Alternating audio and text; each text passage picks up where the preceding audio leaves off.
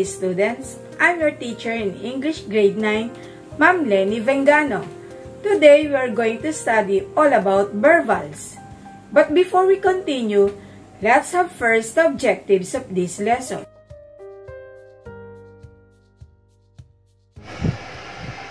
Number 1. Define verbals. Number 2. Identify the different kinds of verbals and their function. And number 3. Expand sentences and narratives using verbals. To formally start our discussion, try to answer this pretest. Identify the underlined part of speech. Number 1. Delighted with the opportunity to learn, Christine took the internship in New York. Delighted. A. Gerund. B. Participle. C. Infinitive. The answer is letter B. Participle. Did you get it right? Number 2. Completing the obstacle course is harder than it looks. Completing. A. Gerund. B. Participle. C. Infinitive. The answer is letter A. Gerund. Number 3. They are sure the extra planning will make a difference in the end. Planning.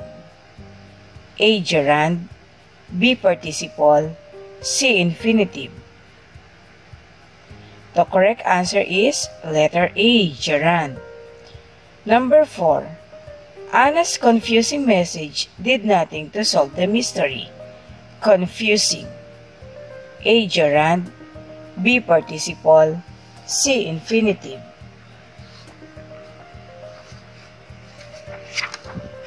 The correct answer is letter B. Participle. Did you get it right? Number 5. Billy refuses to accept the idea that his birthday cake was gone. To accept. A. Gerund. B. Participle. C. Infinitive. The correct answer is letter C. Infinitive.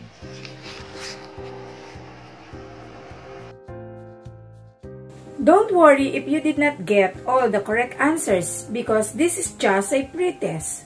So let's discuss what is verbal all about and its function. A verbal is a word derived from a verb that function in a sentence as a noun or modifier. So when we say modifier, adjective or adverb, rather than as a verb.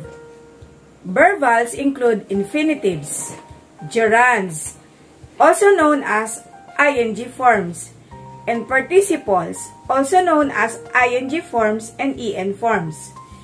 A verbal phrase consists of a verbal with its object and modifiers. For examples, running is a good form of exercise. Running, that is a verbal and gerund. Running in the morning is a good form of exercise. Running in the morning, that is verbal phrase which is gerund. There are 3 kinds of verbals. Number 1, gerunds are verbals that end in ing and function as nouns, specifically as a subject. Example, exercising is good for our health. Exercising, that is used as a subject. B. Predicate nominative. Example, Laika's favorite exercise is jogging. Jogging is a gerund that function as predicate nominative. C. Direct object. Example, Lester does boxing in the gym twice a week. Boxing, that is a gerund that function as direct object. Letter D. Object of preposition. Example, Merla keeps herself in good shape by dancing.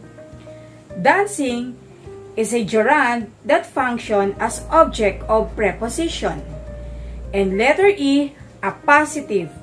Example, my only exercise, walking, is not taxing. Walking is a gerund that functions as a positive in a sentence. Number 2, infinitives are verbals often preceded by the particle to that function as nouns, adjectives, or adverbs. Examples, adjective. Do you have any food to bring to the party? To bring to the party is an adjective that describes the noun, food. Adverb. Aaron flew to Cebu to visit his grandmother. To visit his grandmother is an adverb that tells why the action word flew was done. Noun. To apologize takes courage and humility. To apologize function as subject in the sentence. Alex likes to collect books about gardening. To collect books. Function as direct object of the main verb likes. Her only thought was to win. To win is a predicate nominative that comes after the linking verb was. He has no choice except to pass the exam. To pass the exam was used as object of the preposition except. His goal, to travel around the world, was never achieved. To travel around the world was used as a positive that renames the subject his goal. Number 3, participles. Participles are verbs used as adjective. It makes use of the past participle of the verb, like for example, chosen, or its present participle, like for example, ing form like caring. Examples. The burnt popcorn smelled up the kitchen. Burn is usually a verb, but in this sentence, it is functioning as an adjective that describes popcorn. Another example. Frightened by the zombies, Catherine ran into the nearest house. Frightened by the zombies. Frightened by the zombies is a participial phrase that describes Catherine. To test your understanding of the lessons, let's have this proposed test. Identify the underlined part of the speech. Number 1. Jacob was the first student to volunteer for the cleanup crew. To volunteer. A. Gerund. B. Participle. C. Infinitive. So what is your answer?